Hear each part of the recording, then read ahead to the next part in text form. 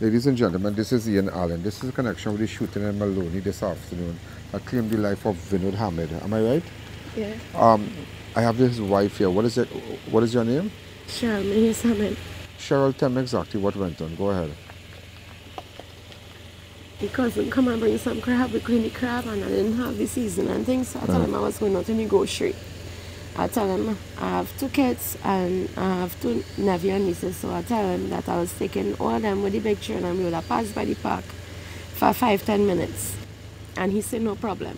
While we proceeded now, we went to the grocery. While coming through the park by the park, my phone rang. I wasn't even here, I don't know. My sister just called me and told me, Cheryl, they shoot Vinood. Where they shot him inside? Yeah, on a chair, sit down. Okay, I'll go by the chair just now. Go ahead. They burned the chair, but I'll show you where it is. She called and she say on the phone and answer. I say, hello. She said, Cheryl, it's Vinood. I say, where is Vinood?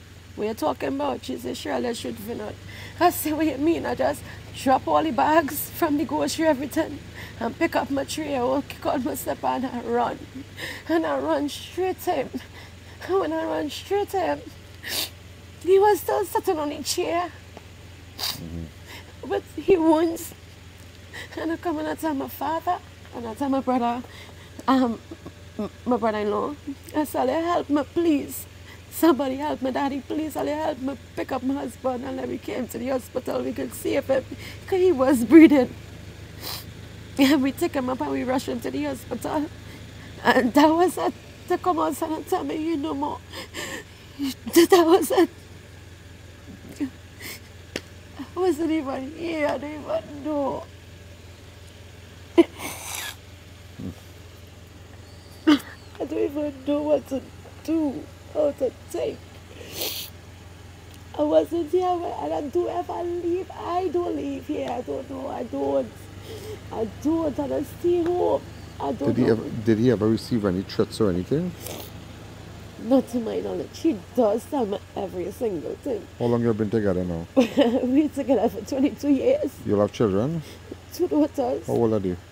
One is 15 and one is 3. I know you, right? Yes, you do. I met you already. 3 times. 3 times. I picked anytime he, I see you 2 places at that place, and I take a picture with anytime he came with you? Was that anytime he came with you? Yes, you meet me when we went by liquor marts in, I think, Kunupi or somewhere there where they shoot this fella named, but he had a liquor shop and thing. I know. That Israeli. I know, that plenty years. Don't go there. Don't go there. Right. No way there. Right, we was going there to shop, and this situation take place, and I saw you, and we take a picture in front of the place. But that was the only connection that we had there. We was going to the place to purchase, and Enterprise. Yeah, Enterprise. Yeah, we used to go to Big Mama. They used to sell by the bulks.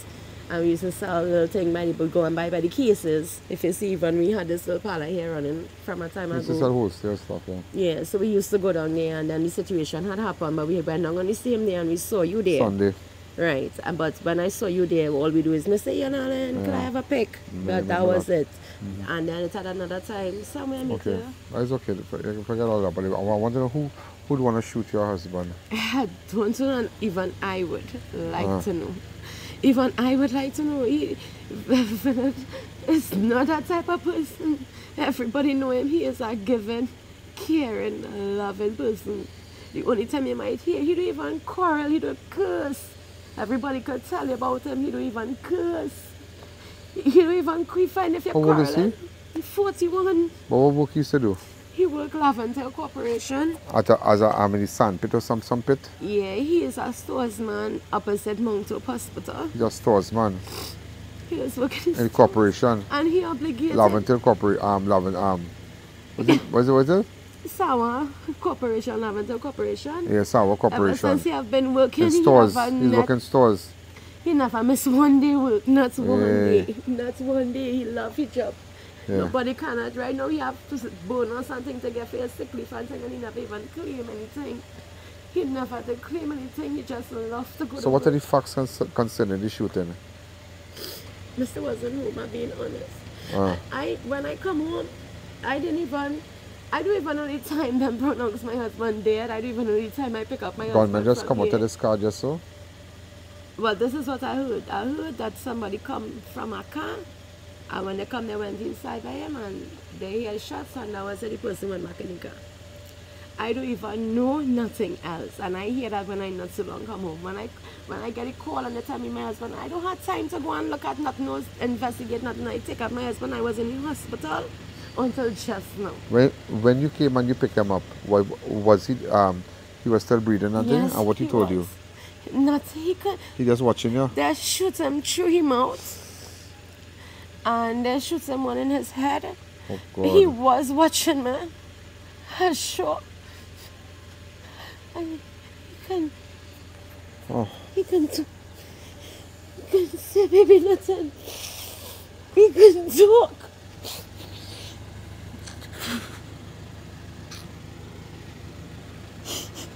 It's real sad, I know this girl. I don't do nothing. I will cook a video. And you know why I come up? I Just will imagine. have $20 I get 10 or 15. What time it is right now? On Monday morning, what time? 1 o'clock.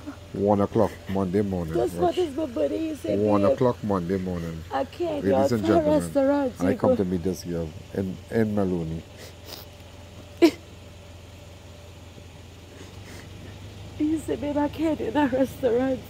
We're going to rent a pool house. And just me and the family, and mother and father, we're going to get away from everybody. Daddy ain't come. It's going to come and I don't want to know.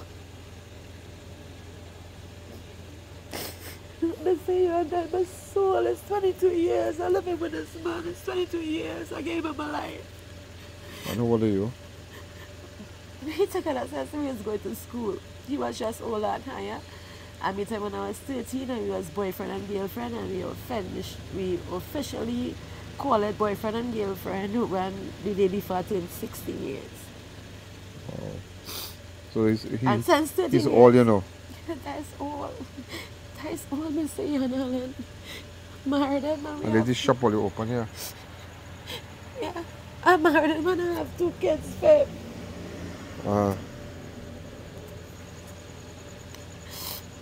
He's a pleasant person.